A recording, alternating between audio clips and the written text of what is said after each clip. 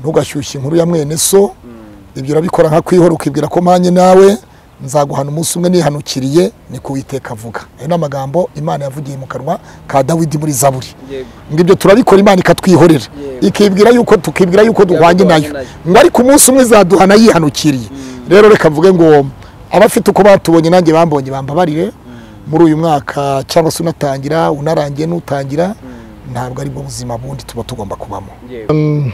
Eliane reka mubwire ngo ni mushiki wanjye muri Kristo Yesu. Sinavuga ibyo yavuze hano washaka kubivuga nta nicyo byamarira abone Claude mu gihagararo nk'uko abona Kerema umugabo we umupfumbata mu gitanda baza wumve Kerema ni umugabo we ariko uko iyo mureba bari muri dushe bakaraba isura ajya abona na Claude kare ko ateye. So umuntu umwe yabwiye undi ngura kapfusha nyoko ndavuga ngo wase wawe we bizaba bimeze biti w'amaherezo bizagenda biti. Rero jewe ntabwo namusubiza uko yavuze urabyumva neza wabyumvise umunyarwanda umwe yatutse undi ngura gapfusha nyoko undi nawe aramusubiza ngo wanjye napfa se uwawe azaguma ku musozi ajye mu ijuru adapfuye. None se je ndi pastoro we ne evangelist reka mvuge ko ari evangelist kuko zina namubona nabwiriza n'ahantu ariko genda byubashye. Yesu yaravuze ngo muraraso satani ngo abana b'ubwami bagendana nanjye ubusebye mvuge ngo iyo mvugo niyo kwa Gitwaza Apotre Gitwaza savuga ko ari muzayene se. So ubwo birashoboka ko Zion Temple yahinduye inyigisho yigisha ikaba yarahaye inyigisho zimeze nk'izo Eliane arimo aratanga muri social media ndibwira we ajya hanze ntago nta musanzu bamuhaye na 45 nabitanze kuri telefone ye sinshaka kuyivuga nona kuri telefone 45 agikora ikiganiro ku Isimbi TV ndabyibuka nari maze iminsi nanjye mvuye ku Isimbi TV gukora ikiganiro hari n'igihe jewe umunyamakuru umudamu mukozi w'Imana witwa Pastor Serena nziza yampamagaye ngo nkorane ikiganiro na Eliane yewe Eliane banitawara nahagera ariko je sinabonetse wanga kuboneka kubera ikirere nibyo byandi twavugaga ngo no ntabwo ari impamvu yuko ntabishatse twari gukora ikiganiro cya deba ya divorce icyo genda byibuka nari nagiye mu cyaro gutabara mbimenyesha Serena atinda kubona message Eliane araza ngire ngo none si cyo ko twendaga kwicarana kandi yaje zino bagiye kwicarana uwari we ngo aho natumirwa ntiyahatumirwa nanjye reka mubwire ngo inzu ye hano munsi inzu iri munsi y'umuhanda hari batsinda yararagamo ese yizi cyane ntabwo yizi nzayikwerekanya mu compare niyo ndaramo none uzagaruka uko ikiganiro uvuga ati Claude araciriritse Eliane ni buri hejuru cyangwa Eliane araciriritse ari hasi chini down ya Claude. Rero gereka mubwire ngo sinciriritse 45 byanjye byamufashije kujyana umwana we happy mu Burayi niba nciriritse telefone yanjye ni 0782511597 nayakube atekereza igihe amaze mu Bubiligi 45 bikube inshuro amezi yose amazeyo akwe 45 namuhaje mu Bubiligi sinamugurije namuhaye kuko yarafite amarira ku Isimbi avuga ko yabuze n'amavuta yo kwisiga kwasigaye agenda na moto naya mutataki yabona ikiganiro kiri ku Isimbi kiriyo. So rero urumva nta muntu uciritse wabona 45 byako kanya ikiganiro cy'igisoko umuntu arimo ararira afite amarira kandi happy mufata nka Mugisha nabyaye mufata nka Brandine nabyaye n'abana rero nk'abana banje ntabwo na usanga yarafite amafaranga wenda ashaka no kubambura yanyu ikindi numvise avuga ko afite imitungo myinshi yari gufata muri iyo mitungo bakayigurisha hanyuma bakabona amafaranga bajyana mu Bubiligi. Rero umuntu wishoye udaciriritse kandi ntabwo arambona agende kuri kamera ntabaza ngo nimumbabarire mu ntabara umwana wanjye ameze nabi nyamuneka suko narwaza suko abana banjye nabyaye sinuko nta nabigira gutabarana byahozeho ariko iyo umuntu yagiye gutabaza ati nyamuneka nkomye amashyi nimumbabarire hariya rero yakoberaga amashyi n'umusazi ubasha kumva akagarura akenge agashyira ku murongo yabashije kumenya Eliane aramutabara yohereza kuri telefone yiwe n'umubyeyi utarabyaye utarabyara umukobwa utarashaka yabashije gutabara Eliane umusore utarashaka yabashije gutabara Eliane ikindi namubaza yigeze akora ikiganiro aravuga ngo abanyaburayi ngo akazi bakora nako koza imirambo y'abapfuye boza imirambo ubuse we kayo mafaranga yoza imirambo yakiriye yabasha gusubiza ya nyiri imirambo aboza imirambo bayamuhaye rero reka mubwire ngo Bibiliya avuga ngo mbere yuko uvuga ujye ubanza ukaragura ururimi rwawe mu kanwa banza ukaragura ururimi rwawe inshuro zingahe niba avuze ko afite imitungo nyinshi ndetse abantu bakaba bazi ko bamufashije baraza kubifata batubona so urumva rero ni ikibazo ntabwo Bibiliya avuga ngo akaboko k'iburyo nigatanga k'ibumoso ntikakabimenye ntabwo nashaka kugira ngo bivuge nuko ijambo yavuze ngo ndaciriritse nibyo ndaciriritse ariko ndi wa Kristo ndaciriritse ndi umunyarwanda ukunze igihugu cy'uri mu Rwanda uri mu Rwanda ndaciriritse nta kibazo gihari reka mubwire ngo we ari hejuru kuko yaprofise mu mafaranga yaboze imirambo akamugeza i Burayi ibyo byamushyize hejuru nta kibazo reka tubireke noneho tutaza gutandukira kuri ya ntego anyway ubwo je nanashoje namusubije buriya ijambo ryanjye navuga Umunyarwanda yavuze ngo bagarira yose ntuzirizera n'irizarumba kandi ntukihenure ku muntu kuko utazi ejo uko bizagenda ushobora kugira ikindi kibazo gituma yongera uzi ko reka mbwire umuntu ejo bundi muretse kubigira ku muntu aho bita ku kivumu cya Nkushi hano Gitarama Vewuti yaramanutse usibye imbabazi z'Imana zahabaye yari umugabo yaranyuze ku bantu mu cya kabiri abimara ifuti njye nageze mpamagaritse hari mu mugoroba mbahari ifuti urabyumva atwaye Vewuti ntwaye rava fo none tugeze ku kivumu cya Nkushi dusanga ipine ya bastinga ndi inyuma neza ngo urabyumva neza kandi ari wenyine muri iyo modoka abantu bamusabye ifuti yanze kuyibaha bandi yaze guhari ifuti nari ntwaye mu modoka niwe bamubwiye ngo muze mbo so umusaza already ari nko mu myaka nka 53 ibintu nk'ibyo none baravuga ngo muze twagusabye ifuti urayitwima none uko natwe igihe kigeze ngo dukeneye tugufashe aravuga ngo ndihannye pastor nahita bama ahubwo nitumara gushyiramo ipine ahita bama bacyure buri muntu wese mugeze niba we n'utahirwamagana ndamugezayo niko yavuze urabyumva neza bagarira yose ntuzirizera nirizarumba gutuka umuntu ibyo nibije ku bakobwa mutereta n'abana baza wumve uyu munsi uravuga nk'uyu munsi ariko ejo ntabwo uzi ngo bizaba bimeze biti niyo mpamvu buriya rero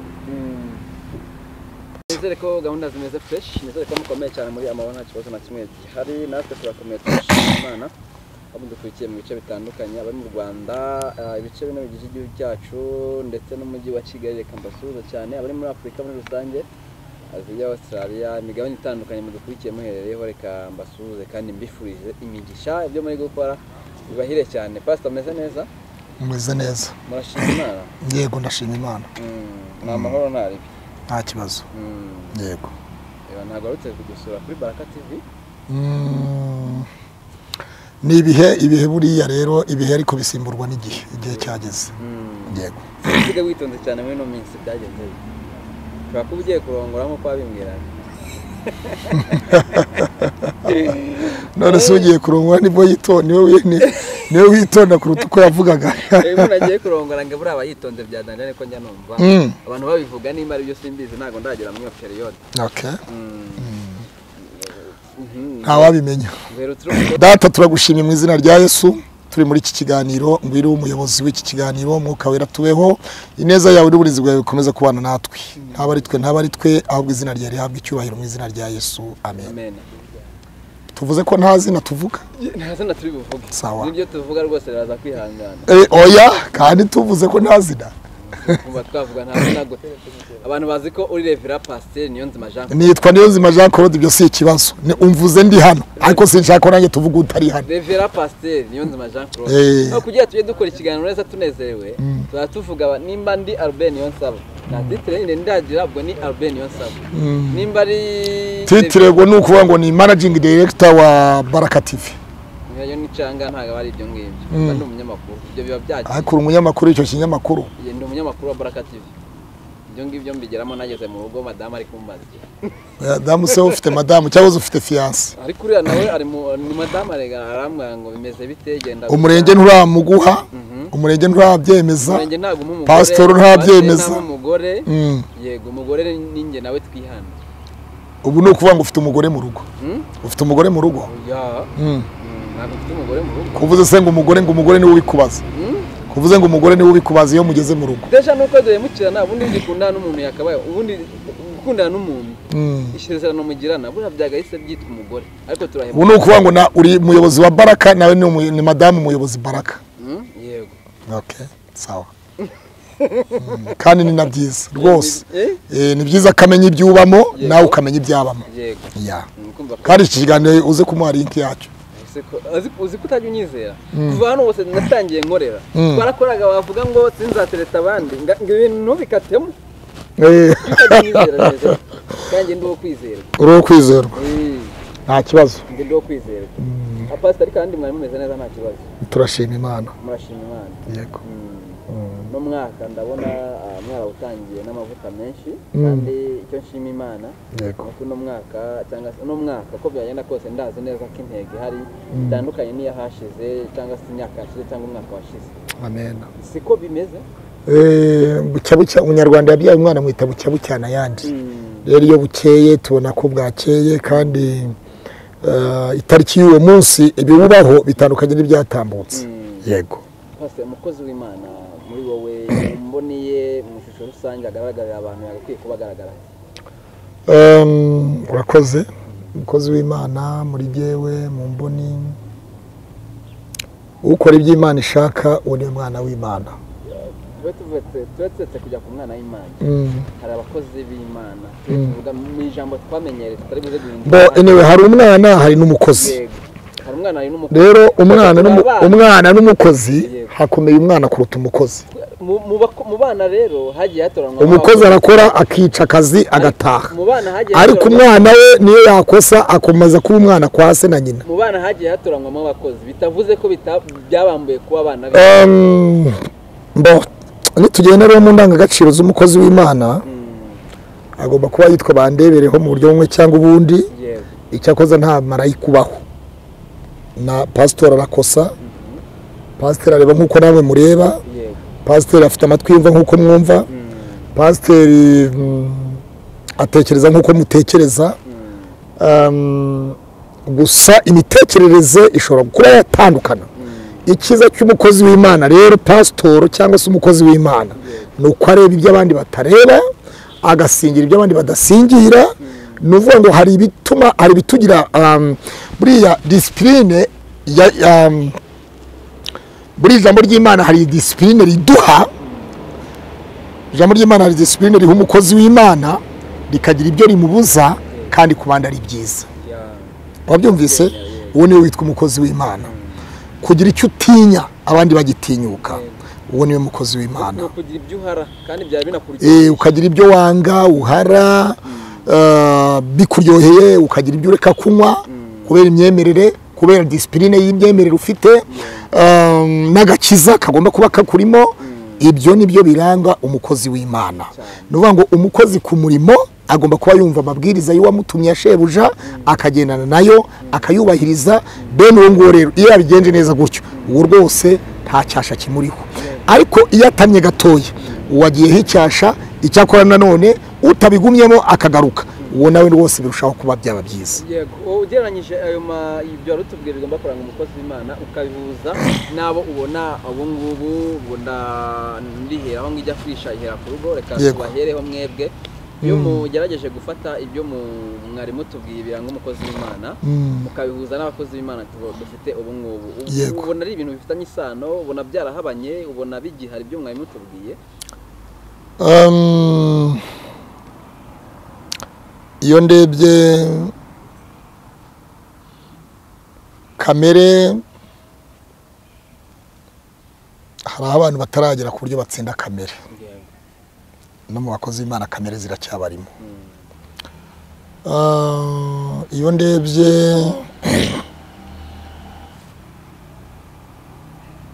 mu mivugire mu mikorere mu migendere myifatire cyangwa se uburyo bumwe cyangwa ubundi ntabwo abakozi b'Imana turagera aho shitani atarasa imyambi mbonaho no kubwira abadukurikira bose uyu munsi uko narindeje uyu munsi nshobora kuba atari ko naramutse cyangwa ejo akaba atari ko nzaba ndi ariko turi abanyarwanda dutanga ibitekerezo turi abantu nk'abandi turi abanyarwanda tujya mu nama z'abaturage mu nteko y'abaturage iba buri wa kabiri tujya mu muganda mu bikorwa rusange by'abaturage bifitiye igihugu akamaro nk'abaturage tukaganira duhura iyo duhuriye mu nama umusilamu n'umwadeperi n'umurestoration n'umumirako n'umudive n'umuziki twese tuba turi umuntu uyu ibyo rero biza mu gihe cy'inyuguti mu gihe twinjiye mu nyuguti z'imyemerere ntabwo rero dukwiye kuvuga ngo hari ibyo dukwiye kwitandukanya n'abanyamahanga umunyamahanga ni umuntu mudafite imyizerere imwe ni umuntu mutagenda mu nzira imwe ni umuntu mudahuje umwuka umwe ni umuntu umwuka wera hari umwuka duhumeka twese duhumeka umwuka umwe turawufite ariko hari n'umwuka wera w'Imana rero harabuzuzwa umwuka hari n'abatuzuzwa umwuka harabuzura umwuka wera hari n'abatuzura umwuka wera nkaba nibwira rero ibyo ntabwo byatubera ikibazo cyo kugira ngo duhangane dupfe imyemerere y'amadini n'amatorero ahubwo dukwiye kureba ngo ese mu ijuru izina ryanjye ryanditseyo ese abo nyobora ibyo mbabwira abo nyobora ese giye w'Imana yampaye kuyobora giye nkanjye nzabagezayo mbere yuko njya kuyireba abandi mbere yuko njya mu mugogo w'abandi ese uwanjye uranyoroheye ibyo rero nibyo twakabaye kwanza tukitaho twamara kubimenya rero tukayoboka tukamenya kuyoboka iby'abandi ariko Yesu yaravuze ngo mbere yuko utokora umugogo uri mu jisho rya mugenzi wawe ubanza utokore n'uwawe rero nshingiye kuri icyo ngicyo hari ahashize cyangwa se aho mwamuhagaze ubu ngubu wabera imbogamizi cyangwa inzitizi kuba ubwoko bw'Imana mushumbye mukaba muri mu rujijo rw'uko mutazagezayo bitewe n'aho hahise cyangwa aho muri ubu ngubu ndavuga ku giti cyanyu mwebwe ntabwo kugeza uyu munsi wa none duharanira guhora dukizwa buri munsi duhora dukizwa muri ibyo yaravuze ngo nifuza guhora nkizwa kuko nimugoroba mu kanya niva muri iki kiganiro ushobora guhura n'ibindi akaza ariko bigahita bigenda Pawulo yaravuze ngo ijambo ry'Imana riravuga ngo Timoteyo nyine ngo niba ari wavuze ngo nimuconcomerana izuba ntikarenge mukirakaranyije mu giconcomerana niyo mpamvu rero mvuga ngo ntabwo dukwiye kuba niyo mpamvu mvuga ngo dufite amaso kuko ibyo tuzi ko na Yesu nawe ubwe yageze aharakara avuye Kana yigarira gukora igitangaza cya diva cyo guhindura amazi divayi kugira ngo abari mu bukwe batashye ubukwe batabura icyo kunywa amaze kubahindura amazi divayi bamaze kunywa rwose banezerewe bamufashe nk'umuhanuzi udasa bamufashe nk'umunyabitangaza ahavuye yarerekeye na nyina wiwe Mariya ngo bageze hirya gato bageze ku rusengero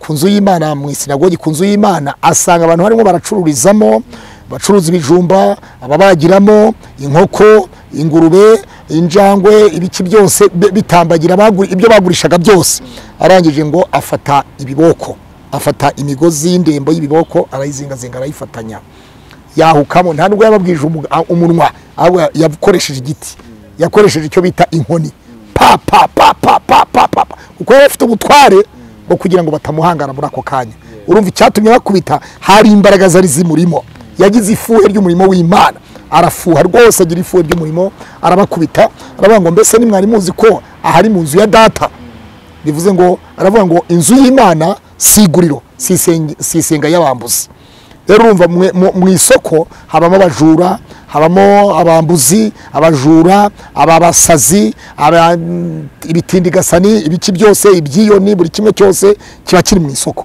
rero abaguzi abagurisha abasabirizi ababazi abacoci amabanke ibiki byose bibarizwa hafi y'isoko Yesu arababwira ngo mbese ni mwari muzi ko ari inzu ya data ntabwo ari isenga ry'abambuzi urumva nawe yagize umujinya ariko wari ako kanya kwari kugira ngo abakebure kugira ngo ibyo abereke ko ibyo bakoze bidakwiriye atari byo gukorwa mu nzu y'Imana. Natwe rero turi abantu ejo umuntu ashobora kubona Claude isura yahindutse ukundi akavuga atari ko mbega umugabo mubi ni kuri ameze. Hari umuntu wambwiye ejo bundi arambwira ngo pastor umbabare ngusabye imbabazi, umupasiteri umwe mugenzi wawe yamaye amafaranga ngo ngure megabyte z'ibihumbi 5 ndebe ibiganiro uba wamukozeho, ndebe ibiganiro uba wamuvuzeho, ahazamo ifoto yiwe wavuze ngo nje nkora commentaire yo kugutuka. Ndavuga nti rero Imana ikubabarire. Aravuga ati no kuri musabye imbabazi. Ubundi se mbere yuko abikora ubundi reka tunabigarukeho. Mbere yuko abikora uki habaho ko habaho ibiganiro umwavuga ku wundi. Mbo urabona iyo dukora ibiganiro ubu nkuba amagambo tumaze kuvuga ubu ntiyamaze kuburamo ifoto ushobora gushyiraho kandi urazi nta muntu turavuga ariko ubu ntiyari buri foto niyo twarekera ikiganiro ubu ifoto washyiraho n'izabura kandi hakazamo ifoto z'abakozi b'Imana. Rero urumva hari abantu bashinzwe gutuka abandi bagurirwa ama megabyte urebe ibiganiro nurangiza ukore commentaire yo gutukana. Rero uwo si wo mujyo jewe nifuza ko tubamo, nifuza ko tuba mu murongo wo kubaka aho nakosheje ndi umuntu ukosa n'ukora, ukora ni ukosa, udakora ntashobora gukosa kuko ntiyamenye ibyo akosa ibyo ari byo. Rero vuga utariko aha wari kuvuga gutya, aha bivuga gutya, ntibyari kuvugwa gutya, ariko gutukana ngo wacyo ntaziwe dore uko kimeze, dorere wowe nta kintu urimo, nerere uri dere uri biki. So abantu nk'abo rero reka tubabwire ngo umwami Imana ajya bababarira kandi abahuye n'umugisha. Yesu yaravuze ngo tujye dusabira n'abanzi bacu umugisha. Rero numva ari ibyo nakubwira. Pastor nkawe ku giti cyawe iyo umuntu cyangwa se ngo tujye mu kwanduza izina ry'umukozi w'Imana ko byagenda kose nimba none wasinze ushobora kuzabangama akazi k'ejo ntigakorwe bitewe n'izo nzoga wanyweye n'urugero. Yego n'urugero nari ntanze. Yego wowe iyo umuntu aje ku karubanda usavinga abantu ubwira abantu hari abantu bakize ku bwawe, hari abantu bagize uko bahinduka mu buzima ku bwawe. Iyo umuntu aje akavuga ngo Pastor Claude no musambanyi akabibwira n'ubundi si yose ku cyawe giti wumva bira bintu bikubaka? Ku cyanjye giti nuko mbanzi ko bitandiho hari ababa bafite umwuka umeze nk'uwa Kayini. Umwuka wa Kayini ni umwuka w'ishyari. Ishyari rero iteka ntabwo ari ikintu cyiza, ishyari ririca, ishyari rirahemuka, ishyari rikoresha umuntu ibyo atakabaye akora kugira ngo yinezeze yigaragaze nk'umuntu w'umukiranutsi kandi ari umukiranirwa. Ariko Umunyarwanda bavuze ngo barenga ayabo bakayicaraho. Ndavuga ngo buriya wakinjira muri mbi nawe yaravuze ngo Umuririmbyi yaravuze ngo Uwiteka Imana yaduhisha ibanga, kureba mu mutima w'umuntu yahagize ibanga, itabiduhisha twari kubeshya n'ikihi. Uwiteka Imana yaduhisha ibanga, kureba mu mutima w'umuntu yabigize ibanga, itabiduhisha ntacyo umuntu ababeshya uwundi. Nkuko buri murambaza ibibazo utazi kugira ngo ngusubize wakaba imbaza ibyo wamaze kubona, hanyuma nagusubiza nabi ukavuga ati none se ko ndimo ndabona iki n'iki nacyo. Ariko ibyo ngibyo Imana ntiyabyemeye ko abantu babibona. Rero navuga ngo uruvugo ruraniza nyirukuruvuga, nyirukuruvugwa yiraramiye. Wabyumvise neza? Rero ikintu cyose kigira igihe cyacyo, kigira igihe cyagenewe. Ntabwo navuga ngo kandi n'ababivuga nabo nuko baba babuze ibyo bavuga, bafite ibyo bavuga ntibavuga ibyo. Murakoze. Ubwo ikintu umuntu yakuvuze cyari cyagira ingaruka mu murimo w'Imana ukora, wenda wajya ahantu ntibyumvikana bitewe n'inayasura umuntu yahise yagifatamo yindi. Bene ibyo babyita isebanyabuhanga. Isebanyabuhanga urabona turi abantu bari public figure. Hari umuntu ushobora kuba gufitiye icyizere yakwizera akavuga yo umukiranutsi umukozi w'Imana burya ni umusambanyi, burya wa mupasiteri runaka ni umusambanyi, burya wa mupasiteri ufite umugore ati umugore we akajya mu marogi n'abandi bagore. Ni urugero. Burya wa mugore w'umupasitoro kazi ati umugabo we akajya mu marogi yataye umugabo we. Burya wa muvuga butumwa kazi wa muvuga butumwa tubona wa muvuga butumwa tubona w'umugabo w'umusore burya nawe nuko ateye aba yagiye mu marogi ibi burya bimuvugwaho ibintu nk'ibyo rero hari ibikinishwa n'ibidakinishwa iyo ntabwo icyo si igikino tuba tugomba gukinishwa naravuze igihe kimwe ndavuga ngo rib itwinjire muri ibi biganiro dukora twakisangamo ibyaha turi abanyabyaha twese usibye ko leta baca umugani mu kinyarwanda ngo umubyeyi acumura yicaye ku ntebe rimwe na rimwe rero hari ibiganiro mbwira abana batwumva n'abadukurikira abanyamakuru cyangwa se hari n'abanyamakuru bashinzwe gushyushya inkuru z'abandi oya ntabwo urimo baraka rwose oya naba nkubeshyeye mu bashyushya ntabwo ubamo ariko hari abo nzi bashinzwe gushyushya inkuru uyu munsi akayivuga ejo agahamagara undi uyivuga agahamagara n'undi uza kuyivugaho agahamagara n'undi uza kuyivuga ati genda ushaka ibindi bimenyetso sha n'ubwo n'ubwira ibintu nk'ibyo ibyo rero ntabwo bikwiriye ntugashyushye inkuru ya mwene so ibyo urabikora nka kwihora ukibwira ko manye nawe nzaguhana umunsi umwe nihanukiriye ni kuwiteka avuga ayo ni amagambo Imana yavugiye mu kanwa ka Dawidi muri Zaburi ngibyo turabikora Imana ikatwihorera ikibwira yuko duhwanye nayo ngo ariko umunsi umwe zaduhana yihanukiriye rero reka mvuge ngo abafite uko batubonye nanjye bambonye bambabarire muri uyu mwaka cyangwa se unatangira unarangiye n'utangira ntabwo ari bwo buzima bundi tuba tugomba kubamo murakoze uno munsi wenda twagiye tubihuza nifuje ko tujyana ikiganiro kitari kirekire kigufiya yego ariko gifite icyo kimariye abantu by'umwihariko bari mu gisata cya gospel nabwiye abantu ngo ntabwo nkora gospel ibiganiro byose ndabikora gusa rimwe na rimwe ntabwo muri abanyamakuru nibyo ni inkuru mutanga ariko mujye mubanza murebe mutese ariko ubundi izi nkuru duzo dukora zigirira sosiyete nyarwanda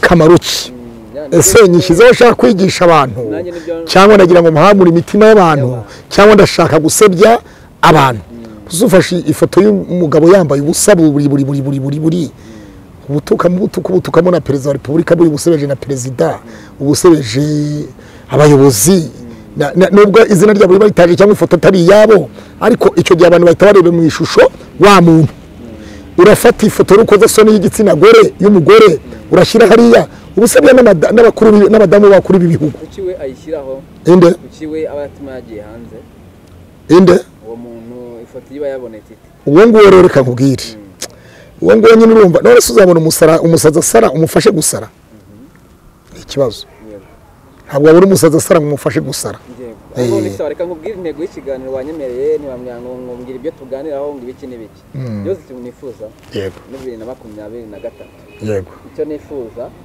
mbivuga ariko mfite ijwi ritumvwa ntabwo ndaba ku buryo navuga ikintu ngo cyite cyumvwa cyagikurikiza ye ishusho nsakamo abakozi b'Imana ntabwo ari yo njya mbabonamo intego y'iki kiganiro nuko ishusho nye nshaka nk'abakozi b'Imana atari yo njya mbabonamo gute gute kana kagihanga nka nimugoroba mbwira impamvu narebye nimugoroba numvise ikiganiro hari umubyeyi witwa Eliane ariko uvuga ati nta hantu na hamwe ngiye najye muri invitation yawe ngo pasiteri Claude ahatumirwa ati ntabwo aragera kuri urwo rwego avuga ati none se Imana musavinga zimwe amapeti mu murimo w'Imana habamo amapeti nayo nk'uko tubana mu gisirikare naho habamo amapeti Eliane reka mubwire ngo ni mushiki wanjye muri Kristo Yesu sinavuga ibyo yavuze hano washaka kubivuga nta nicyo byamarira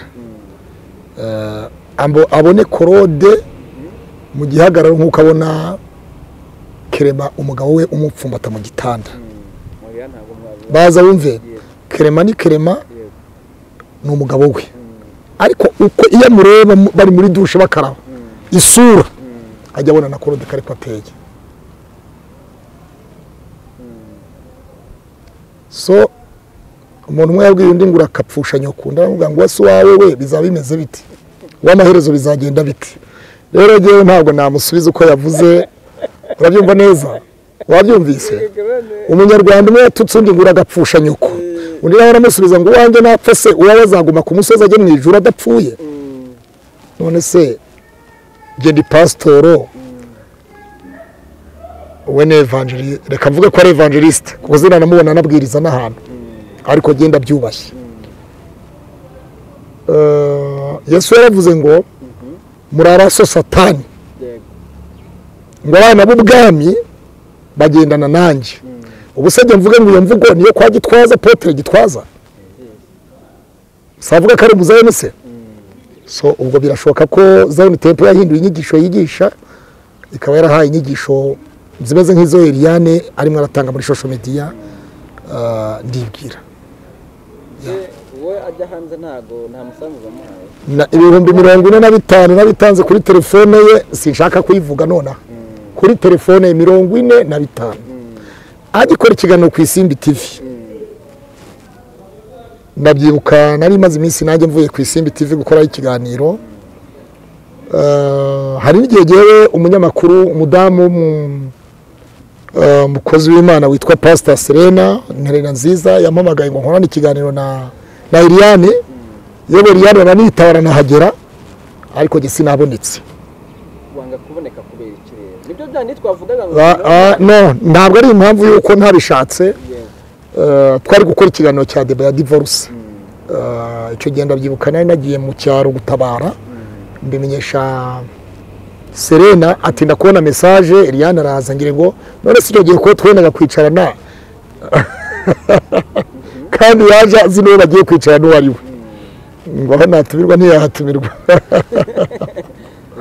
Nanjye reka mubwire ngo inzu ye hano munsi, inzu iri munsi y'umuhanda hari batsinda yararagamo. Ese yizi cyane ntabwo yizi. Nzayikwereka nyuma kompare niyo ndaramo. Noneho uzagaruka uko ikiganiro uvuga ati Claude araciriritse, Eliane ni uri hejuru, cyangwa Eliane araciriritse ari hasi chini down ya Claude. Rero gereka mubwire ngo sinciriritse 45 byanjye byamufashije kujyana umwana we happy mu Burayi. Niba nciriritse telefone yanjye ni 0782511597 nayakube atekereza igihe amaze mu Bubiligi 45 bikube inshuro amezi yose amazeyo akwe 45 namuhaje mu Bubiligi sinamugurije. Namuhaye kuko yarafite amarira ku Isimbi avuga ko yabuze n'amavuta yo kwisiga ko asigaye agenda na moto n'aya moto atakiyabona. Ikiganiro kiri ku Isimbi kiriyo. So rero urumva nta muntu uciriritse wabona 45 byako kanya ikiganiro cy'igisoko umuntu arimo ararira afite amarira kandi happy. Mufata nka Mugisha nabyaye, mufata nka Brandine nabyaye. N'abana rero nk'abana banje ntabwo na usanga yarafite amafaranga wenda ashaka no kubambura yanyu. Ikindi numvise avuga ko afite imitungo myinshi, yari gufata muri iyo mitungo bakayigurisha hanyuma bakabona amafaranga bajyana mu Bubiligi. Rero umuntu wishoye udaciriritse kandi ntabwo arambura agende kuri kamera ntabaza ngo nimumbabare mu ntabara umwana wanjye ameze nabi nyamuneka, suko narwaza suko abana banjye nabyaye, sinuko nta nabigira gutabarana byahozeho. Ariko iyo umuntu yagiye gutabaza ati nyamuneka nkomye amashyi nimumbabarire, hariya rero yakoberaga amashyi n'umusazi ubasha kumva akagarura akenge agashyira ku murongo. Yabashije kumenya Eliane aramutabara yohereza kuri telefone yiwe. N'umubyeyi utarabyaye utarabyara, umukobwa utarashaka yabashije gutabara Eliane.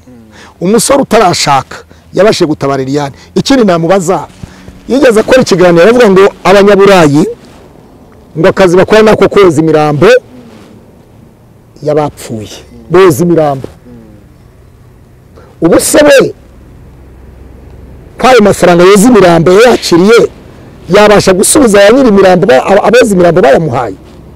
Rero reka mubwire ngo Bibiri yavuga ngo mbere yuko uvuga ujye ubanza ukaragura ururimi rwawe mu kanwa, banza ukaragura ururimi rwawe inshuro zingahe. Niba uvuze ko afite imitungo nyinshi ndetse abantu bakaba bazi ko bamufashije baraza kubifata batubona. So urumva rero ni ikibazo. Ntabwo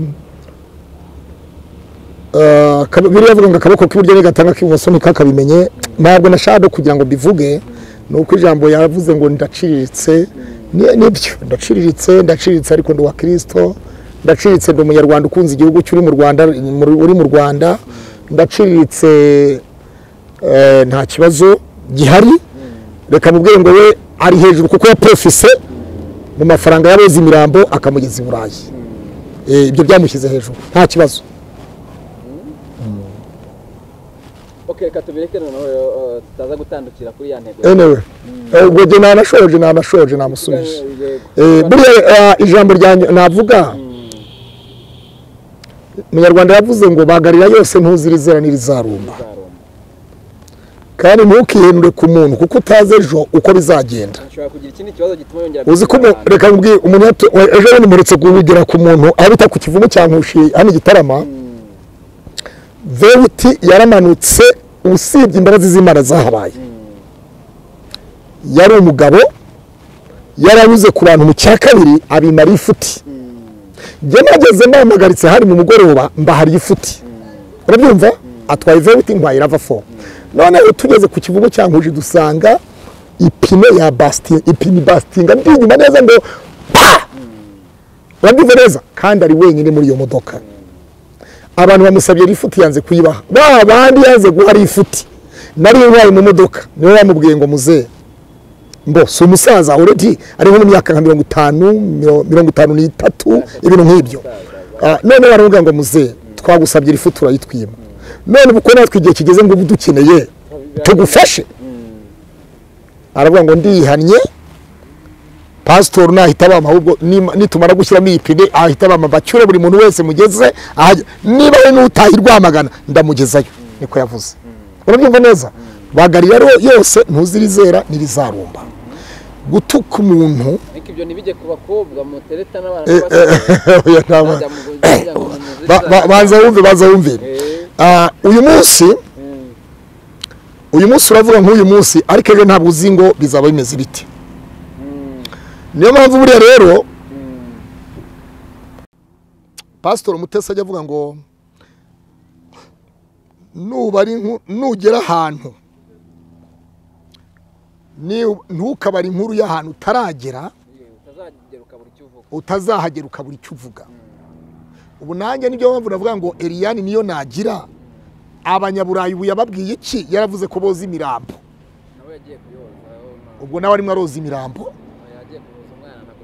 yabaza wumve se baza ubwo nawe arimo arakora akazi ko numvise ngo umugabo ngo yakoze ikiganiro ku Gasaro TV aravuga ngo umugabo ngo yagiye gushakisha ubwo umugabo yari yagiye koza imirambo nawe kandi umuntu yogeje n'imirambo ku kazi kakaboneka kamuhemba neza nta kibazo kuko uwapfuye aba yavuyemo umubiri kandi ni byiza kugira ngo ahubwo nabo bantu baba babuza babo tubabwire ngo bihangane ku munsi w'umuzuko bapfa bakijijwe bafite Yesu ku munsi w'umuzuko ababo bazababona rero ntukavuge ibyejo kuko utazi ejo aho uzaburi urabyumva neza ayo magambo Eliane yavuze umwana we hapatararwara nanone yihenura ku bantu atazi kazabakenera avuga ko boza imirambo abantu baba bajya hanze muri diaspora Iburayi Amerika Canada Australia mu bihugu bya Schengen aho hose ariko ntabwo yarazi kazajyayo rero uyu munsi ndibwira ko wa munsi yabonaga telefone yamaze kuzura za warudura imiti izo mobile money amwaca kuri telefone y'umugabo ndaca kuri telefone y'umugore nibwira yuko yamenye agaciro ku muntu icyaricyo rero reka mubwire mushiki wanjye ntukihenure ushobora gusanga uturanye na mushiki wanjye cyangwa na mukuru wanjye aho ngaho mu bubiri utuye niba utaragura imodoka akaba yanaguhari ifuti munaturanye utabizi reka mubwire ngo arimo arasaba ibyangombwa by'imyaka 5 mu Bubiligi wabyumvise neza none se imyaka 5 yo kuvuza happy no urugero ko yagiye kuvuza umwana yagiye gutura yasari gusaba ibyangombwa yayo nabakuru genda afite so urumva rero isi yabaye ntoya nta gihishwe kitazahishurwa ahubwo igikuru nuko twese tumenya ngo ariko turi bande turashaka iki turava he turajya he rero reka mubwiye ngo mushiki wanjye I love you so much ndagukunda cyane oya nta buryarya je sinyangira n'uburyarya mu mutima wanjye sinyangira uburyarya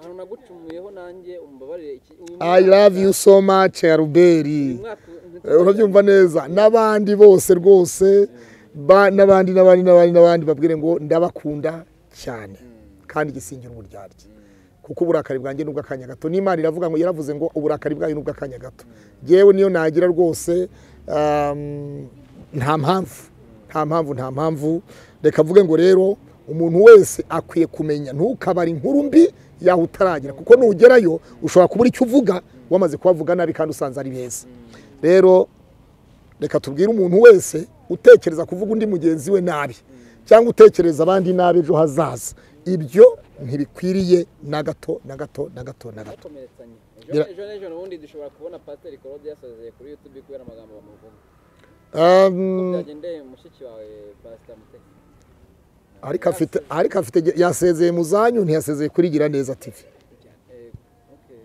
urumva rero ni nkuko wabwira Kenisi ni nkuko Kenisi yatanga ibiganiro kuri BTN akabitanga kuri RBA akabitanga kuri Flash TV akabitanga kuri Authentique akabitanga kuri TV10 akabitanga kuri Baraka TV akabitanga kuri Baraka TV so ibintu nk'ibyo noneho ejo akavuga ati nsezeye za televiziyo ariko ntabasezeye TV1 ni urugero dutanze rero Mutesi afite channel yiwe yitwa Gira Neza TV Gira Neza rero nitera imbere n'abayiriho bose batera imbere n'abayikurikirana bose batera imbere abayifuriza ibyiza byo kugira neza rwose Imana bagire neza kandi bakomeze ibateze imbere buri muntu wese rero ibyo dupfa ni ubusa gendera turukubitana hano kuri social media ni nk'abanyepolitiki yo bari muri campaign pa nzabakorera iki bari bakora ibi bari bazakora ntibazabishobora ariko iyo amatora yarangiye bose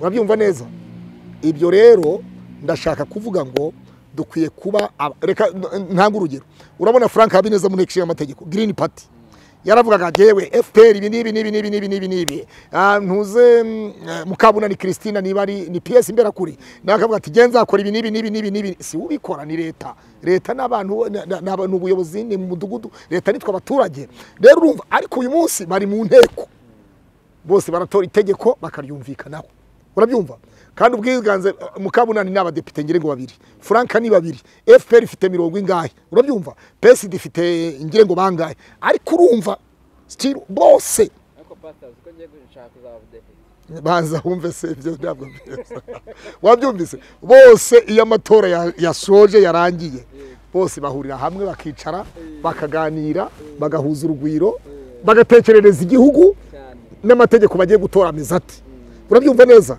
rero reka mbwire bene data bashiki wanjye nanjye muri social media mbabwire ngo ibyo turimo byose turapfa ubusa ahubwo dukwiye kumenya Kristo nk'ababwe ku musaraba dukwiye kuvuga ngo Yesu uko yararejo ni umusore ni kwari dukwiye kuvuga ngo Yesu azura umukobwa wa Yayiro Yesu wazuye umukobwa wa Yayiro azazura ibyawe byapfuye Yesu wazuye umukobwa wa Yayiro azazura ubukwe bwawe bugiye gupfa Yesu wazuye umukobwa wa Yayiro azaguha urubyaro Yesu wazuye umukobwa wa Yayiro azaguha akazi Yesu wazuye umukobwa wa Yayiro azaguteza imbere Yesu wazuye umukobwa wa Yayiro azaguha ibyangombwa wabuze Yesu wazuye umukobwa wa Yayiro azagendana nawe azagukomeza azakugeza aho utigeje ibyaho ababyeyi batakwiyeje Yesu azahakugeza imbaraga z'Imana Yesu ko yararejo ni umusone ni kwari Paulo aravuga ngo kera sinari ubwoko ngo ariko nahirutse ubwoko bwo kumenya Kristo aravuga ngo kera nari imbate ya shitani ariko umuntu arabatuwe arangije aravuga ngo rero ngo bese dukora ibyaha kugira ngo ubuntu busage aravuga ngo yanibikabeho mbese niki cyadutandukanye n'urukundo rwa Kristo no gutukwa se ni inzara se ni ibyago se amakuba ibikirse oya aravuga ngo ntibikabeho wabyumvise neza niki cyadutandukanye n'urukundo rwa Kristo wabyumva neza nta na kimwe rero umurimbyi nawe yaravuze ngo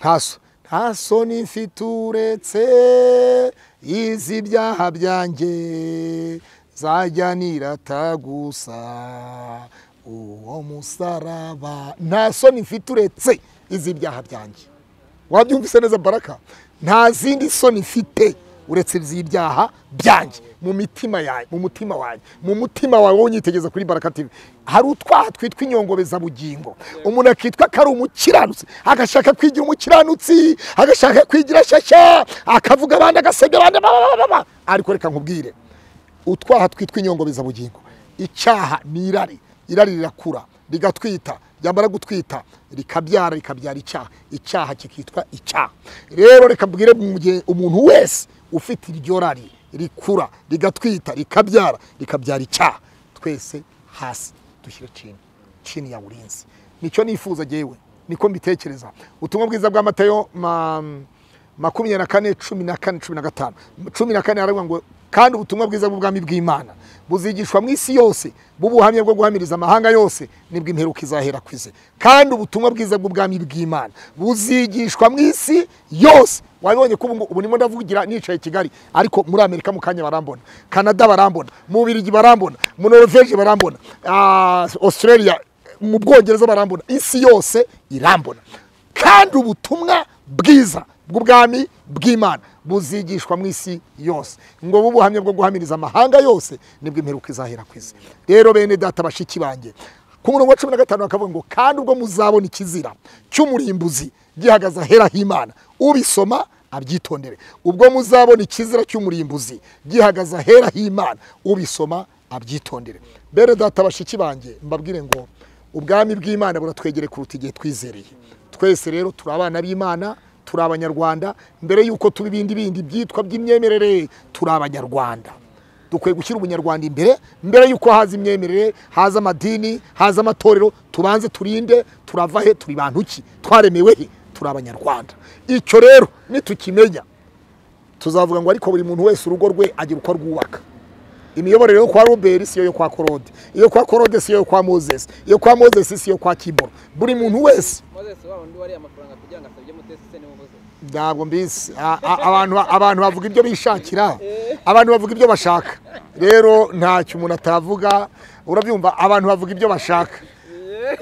So uwabivuze niba hari uwayamuhaye azavuga ati namuhaye naya, nanyuze ati nimurebe kuri mobile money yanjye, dore message dore ngiye. Rero abantu bafite ibyo bivugira, abantu bavuga ibyo bashaka, barenga yabo bakicarira y'abandi. Rero reka mbwira umuntu witwa barenga yabo wese, barenga ya menya ko nayo batoroshye. Urabyumva neza? Barenga yabo bakicarira y'abandi. Mbarimo mbazi umunyarwanda yabyaye umwana mwita mbarimo mbazi. Mu yandi magambo tubana mbazi, undi amwita tubana mbazi, undi amwita mbarimo mbazi, undi aravuga ngo aho bantegeye siho bambonera. Ayo ni amazina y'abanyarwanda. Ariko reka tuvuge tutyo tuti ntidukwiriye kwitwa gutyo. Nitwa niyo nzima, Imana niyo nzima. Ubivuga wese ajya amenya ko Imana ariyo nzima mu buzima bwanjye.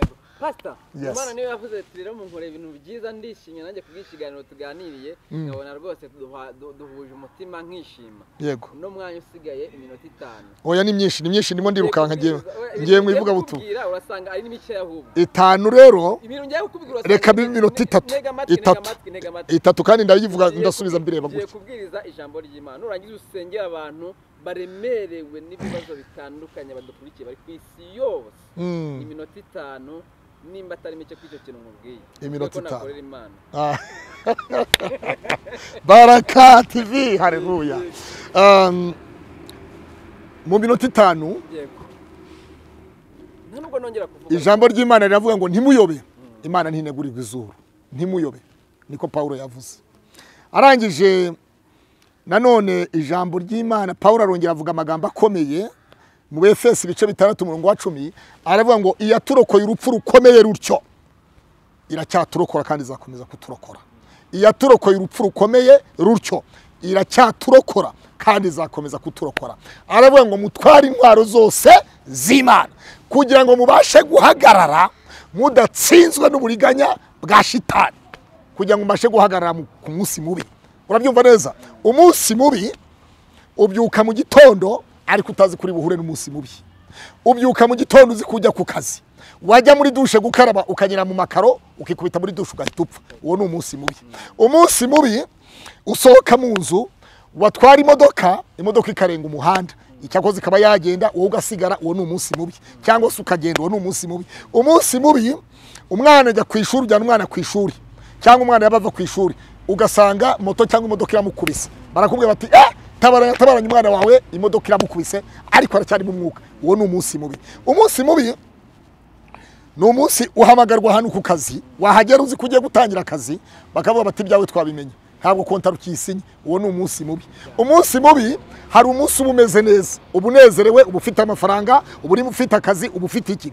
Ariko umunsi mubi wagera mu rugo, wari umunsi mwiza, wari uvuye hanze, wari ugeze mu rugo uzi kugiye kunezerwa ku munsi mubi, ugiye kunezerwa ku munsi mwiza.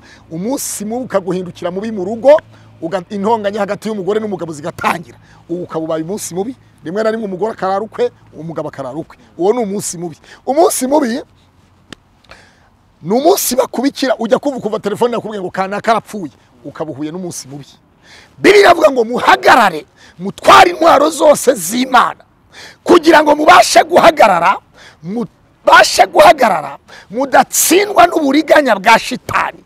Rero umunsi mubi nta guteguza ngo ndaba mubi, ahubwo umunsi mubi ni umunsi uzagiturumbuka ukaza utunguranye. Mwene data mushiki wanjye, ndagira nkubwire ngo ku munsi mubi Imana ikurinde, ku munsi mubi Imana ikurinde, umunsi mubi Imana ikurinde, umunsi mubi wajya gukora ibyangombwa ukabibura. Imana ikurinde umunsi mubi.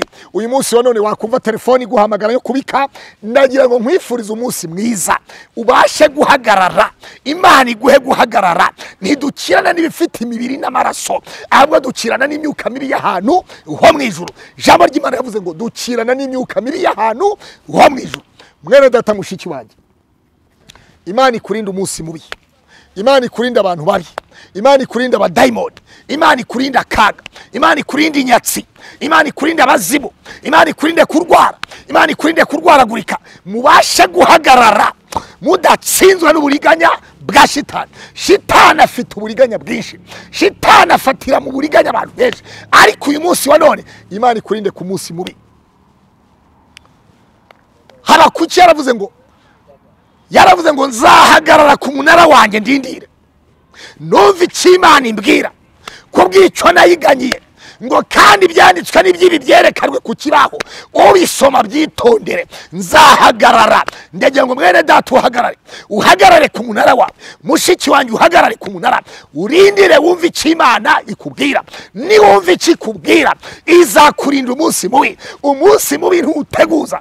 Umunsi mubi, umuntu umwe uyu munsi yambwiye pastor, abantu barenga 6 bambwiye pastor, nsengera ampa n'amafoto y'abana be, aravuga pastor nsengera abana banjye nabuze ubu bajyana ku ishuri kubera umunsi mubi.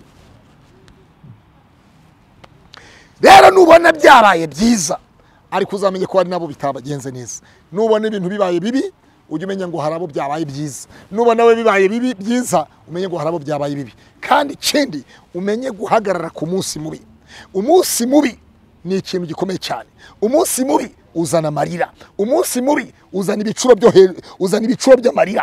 Ariko ndakwifuriza umugabo cyangwa umugore wananije ubuzima bwawe, umugabo cyangwa umugore waroze ubuzima bwawe, mu izina rya Yesu Kristo, umunsi mubi ubashe kutambuka. Ndimo ndabona hari bamwe barara barota inzozi bajya guhamba, abandi bari mu marimbi, abandi babona imbwa zibarya, abandi babona inzoka. Uwo ni umunsi mubi. Ibyo ni ijoro ribi.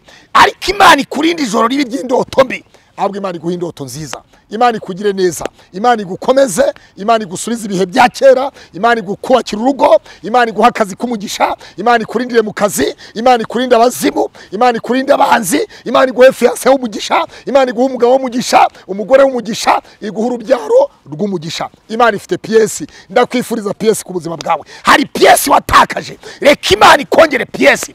Reka Imana iguhe pièce. Pièce ziratandukanye, pièce ziri kwishi. Iyo ugeze mu mangazini, iyo yaze mu iduka ricuruza ibyuma, habamo ibyuma bitandukanye. Buri pièce ukeneye Imana iguhe pièce mu izina rya Yesu. Akira pièce ku buzima bwawe.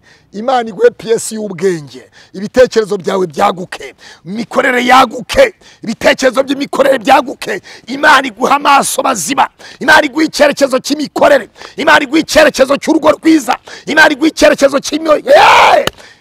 Imana ikurinde umunsi mubi mu izina rya Yesu. Icyubahiro cy'Imana kibane nawe, ubuzima bwawe reka bujye mu Mana. Imana ibwira Yeremiya, iramubwira ngo nzongera kukubaka kandi ninkubaka uzaba wubakitse. Iramubwira ngo wa mukobwa w'i Siyoni we, wa mwari w'i Siyoni we, uzongera ugira amashako aruta ya mbere. Imana ibahe kubaka, Imana ibubake kandi ibubaka mwubakike. Imana yubaka ubuzima bwawe, Imana yubaka urugo rwawe, Imana yubaka akazi kawe, ikubakire mu gihugu urimo, aho waba uri hose. Imana yongere kubake, iguha ibyangombwa. Ushatse ibyangombwa igihe kirekire, ariko ariko ndahanura ku buzima bwawe. Hari abantu 77 Imana yanyeretse muri iyi minsi, ndimo ndasengera uwo mubare kugira ngo nzabone igisubizo. Mbwira Uwiteka ngo Uwiteka we, wa mubare wageze 77. Imana ikurinde umunsi mubi, Imana ikurinde kubabara, Imana ikurinde amarira, Imana ikurinde gupfusha, Imana ikurinde kurwaza, ikurinde kurwaragurika mu izina rya Yesu. Niba hari uwa ufunze, Imana imukure muri gereza. Niba ari muri gasho, Imana imukure muri kasho. Imana muri kurinde umunsi mubi. Uzi umunsi wo guhagara mu rukiko uburana, uri mu bibazo, uri muraburana, uri mu manza, uburana ibyo utazi, ushinjwa ibyo utazi, bimwe na bimwe utarize. Uwo ni umunsi mubi. Imana ikurinde umunsi mubi. Mwene data huri hose, ndagusengeye, ndagusabira ngo umunsi mubi ukurinde. Imana ukurinde, ukunyure kure. Imana itembereze ibisa n'umunsi mubi mu izina rya Yesu. Amavuta y'Imana kubeho, Imana yongere kubake, ni kubakura abubakitse. Yubaka ubuzima bwawe, yubaka urugo rwawe, yubake future yawe, ubusore bwawe, wankumiwe, wa mugabo we, wa mugore we, aho uri hose ku isi yose, Imana yongere kubake mu izina rya Yesu. Ndimo ndabona hari abantu bafite ibibazo, hari abagabo mbona barwaye umugongo ku gice cy'ibumoso. Imana ikurinde umunsi mubi wo kurwara, Imana ikurinde umunsi mubi w'ibitaro, Imana ikurinde umunsi mubi wo kubabara, Imana ikurinde umunsi mubi w'amarira mu izina rya Yesu. Imbaraga zima, icyubahiro cy'Imana reka kigeragere ku buzima bwawe. Yesu Kristo wazuye umukobwa wa Yayiro, reka zuri byawe byapfuye. Hari ibyapfiriye mu rushako, hari ibyapfiriye mu gitanda, hari ibyapfiriye muri saro, hari ibyapfiriye mu muryango. Ibyo byapfuye byose Yesu ko yazuye umukobwa wa Yayiro, reka yongera kuzure mu izina rya Yesu. Wa mukobwa we urarambagizwa hagashaka abandi, wa musore we urarambagiza hagashaka abandi, ariko umva ko ijambo rivuze. Ijambo riravuze ngo Imana ikurinde umunsi mubi, Imana ikurinde igisubizo cy'umukobwa kibi, Imana ikurinde igisubizo cy'umusore kibi, Imana ikurinde igisubizo cy'umugabo kibi, Imana ikurinde igisubizo cy'umugore kibi. Umunsi mubi ni ikintu kibi cyose, Imana ikikurinde. Imana yegura ihema ryawe. Imana ibwira Amosi 9:11 ngo musize guri ihema rya Dawidi ryaguye, nindagiza nice n'ibyuho byari. Hari ibyuho umaranye iminsi intoboro. Hari intoboro mu kazi kawe, hari intoboro kuri konte yawe, hari intoboro mu rushako rwawe, hari intoboro mu bana bawe, hari intoboro mu nshuti zawe, ufite intoboro z'amagambo, hari intoboro z'abanzi. Imana ikurinde, yegura ihema ryawe mu izina rya Yesu. Ngusabiye umugisha, ndagusabiye, ngusabiye iterambere. Imana ikugarukeho bundi bushyashya mu izina rya Yesu. Abantu 77 muhamagare telefoni iraho. Mana ndagushimye mu izina rya Yesu. Umugore wari umaze imyaka 12 ari mugonga ava, yatanze ubutunzi bwiwe bwose biguza arabitanga. Biravuga ngo bitanga mu baganga, birashoka ko hari mu bapfumu, birashoka ko hari mu bitaro bitandukanye, ngo ari ku butunzi bwe bushize bwose. Wa mugore akiva imyaka 12 ava ari mugongo, ngo umunsi umwe yumva ijwi ryawe. Baramubwira ngo hari Yesu w'i Nazareti ukiza abarwayi, hari Yesu ushobora gukiza, hari Yesu ukiza ababyananiranye. Umugore ngo yumva ijwi ryawe Yesu, aza mu giterane cyawe. Bibiliya avuga ngo akugeze akora ku ncuna z'imyambaro yawe, ngo agukozeho Yesu ngo uramukiza ako kanya. Bibiliya avuga ngo cyago kirahagarara, kwa kuva kurahagarara. Nanjye ndahagarika icyago cyose ku buzima bw'umuntu wese unyitegereza kuri Baraka TV. Hari icyago cyamugendagaho, ndagihagaritse mu izina rya Yesu. Unyitegereza kuri Baraka TV, hari imbaraga zamurwanyaga, ndazihagaritse mu izina rya Yesu. Unyitegereza kuri Baraka TV, imbaraga z'umwijima ndazinaniza, ndaziretrariza mu izina rya Yesu. Akira gukira indwara yose urwaye, koraho urwaye usengane nanjye, koraho urwaye. Niba ari mu gatuza, kora mu gatuza. Niba ari mu kiziba cy'inda, hakore. Niba ari ku kaguru, hakore. Niba ari ku mutwe, hakore. Niba urwaye amaso, niba urwaye amatwi, hakore. Niba ndabona marayika ukiza, marayika ubohora yamanutse, ikubite mu kidendezi. Yesu asanga umusore w'38, imyaka 38 ari ku kidendezi, yabuze abamushyiramo, abandi barazaga, abafite abo bakabashyiramo bagakira. Yesu aramubwira ngo mbese urashaka gukira, amubaza ngo mbese urashaka gukira, aramusubiza ngo ndabishaka, ngo bafite abo baraza bakabashyiramo, ngo ariko genda buzunjugunya mu kidendezi, nanjye muri aka kanya nje nka marayika w'Imana najya hunjugunya mu kidendezi kugira ngo ubashe gukira, wakira ibyawe, ibyananiranye, ibyatakaye, bagutwariye umugabo, bagutwariye umugore, ibyawe byaragiye, byarangiritse, akira ibyawe mu izina rya Yesu, akira gukira mu izina rya Yesu. Imbaraga z'Imana, icyubahiro cy'Imana, igikundiro cy'Imana, amaraso ya Yesu hamwe n'umusaraba wa Yesu reka bikugereho, icyubahiro cy'Imana kizamurwe kubera wowe mu izina rya Yesu senze nizeye, amen.